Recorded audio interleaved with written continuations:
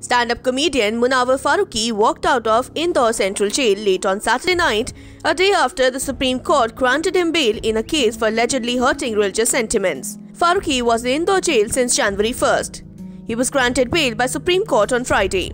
The court had issued notice to Madhya Pradesh government and put on hold a warrant against the comedian in Uttar Pradesh.